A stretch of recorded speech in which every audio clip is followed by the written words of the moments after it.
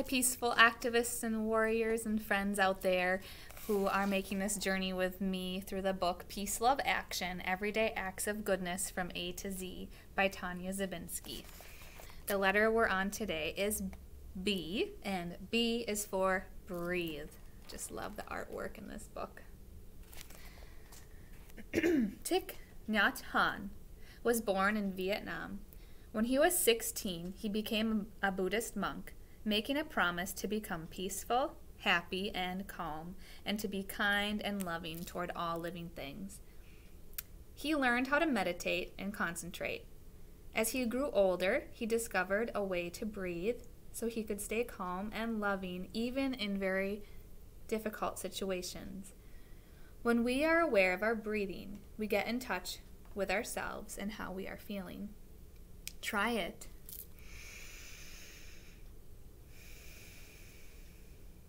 Feel the sensation of the air coming in and out of your nose. Put your hand on your belly.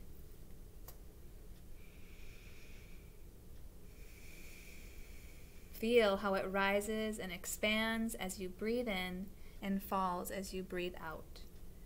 Breathing calmly and mindfully, we become fully present, fully alive.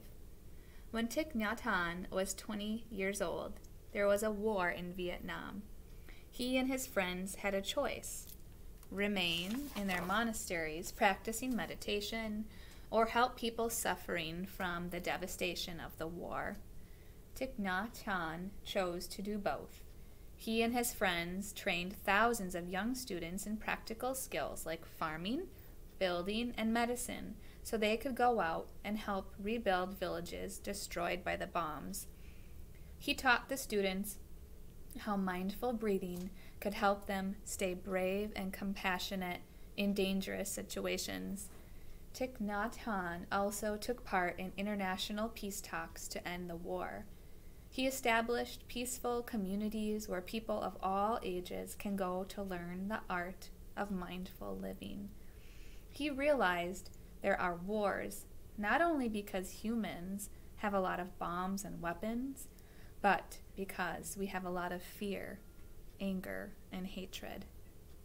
But if we know how to breathe gently and release stress and tension in our body, we can practice compassion toward our feelings of fear, anger, and hatred, and we can meet them with kindness. We can also practice compassion toward others. In this way, we learn to live in peace. Thich Nhat Hanh has written more than 100 books on meditation, mindfulness, and peace. He's also trained many young monks and nuns to continue teaching mindfulness so that more people can learn how to practice peace and how to create a world without war. What can you do? When you breathe in and breathe out, can you feel your breath moving through your body, from your nose, down your throat, into your chest, and then into your lungs? Can you feel how your breath affects your whole body, your shoulders, your stomach, and even your hands and feet? Let yourself feel peaceful and relaxed as you breathe naturally. Just by breathing mindfully, you are building peace. In difficult moments, pay attention to how your breathing changes. Do you ever hold your breath? Enjoy letting it go. Next time you feel nervous or anxious, whether it's taking a test or giving an oral report, being up at bat, or performing, pay attention to your breath. Is it shallow? As you allow it to deepen, observe it, and see if you feel calmer. Did you know all living things breathe? No matter what our beliefs or our politics are, we all have an in-breath and an out-breath.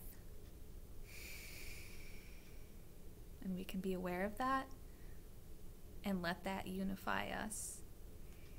We can let this awareness nourish us throughout the day. B is for breathe.